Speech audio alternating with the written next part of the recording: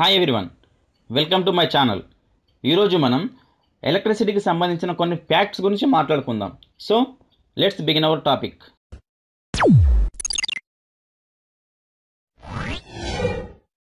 Number 1, Benjamin Franklin అనే వ్యక్తి June 1752లో ఎలక్ట్రిసిటీని కనుగొన్నాడు.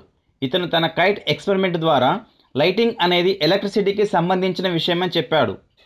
నంబర్ 2, 25,000 మెనుగురు పురుగులు ఫైర్ ఫ్లైస్ ద్వారా వచ్చే కాంతి ఒక 60 వాట్స్ బల్బు ద్వారా వచ్చే కాంతికి సమానంగా ఉంటుంది. నంబర్ 3, ఎలక్ట్రిసిటీ అనేది ఎల్లప్పుడూ సులభమైన మార్గం ద్వారా భూమి మీదకి రావడానికి ప్రయత్నిస్తుంటుంది.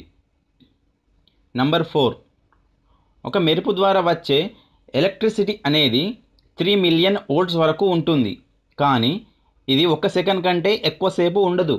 నంబర్ 5, ఒక మనిషి 8 సంవత్సరాల 7 నెలల 6 రోజులు కంటిన్యూగా అరిస్తే తాను ప్రొడ్యూస్ చేసే ఎనర్జీ అనేది 1 కప్ కాఫీని వేడి చేయడానికి సరిపోతుంది. నంబర్ 6, ఎలక్ట్రిసిటీ స్పీడ్ అనేది కాంతి వేగంలో 50 నుండి 90% వరకు ఉంటుంది. ఈ వేగం అనేది ఎలక్ట్రిసిటీ ఏ మీడియంలో ప్రవహిస్తుందో దాని ప్రాపర్టీస్పై ఆధారపడి ఉంటుంది. కాంతి వేగం సెకండ్కు 3 లక్షల కిలోమీటర్ల వరకు ఉంటుంది. ఎలక్ట్రికల్ ఈల్ అనే చేప ఒక మనిషిని చంపగలిగేంత ఎలక్ట్రిసిటీని ప్రొడ్యూస్ చేస్తుంది. అది ఎంత అంటే 500 నుండి 600 వోల్ట్స్ ఉండి 1 యాంప్ కరెంట్ కలిగి ఉంటుంది. నంబర్ 8, మూన్ పైన ఒక బల్బ్ పెట్టి దాని స్విచ్ని భూమి మీద మన రూమ్లో ఫిక్స్ చేశామనుకుంటే స్విచ్ వేయగానే మూన్పై ఉన్న ఆ బల్బ్ వెలగడానికి పట్టే టైం ఎంతో తెలుసా? 1.26 సెకండ్.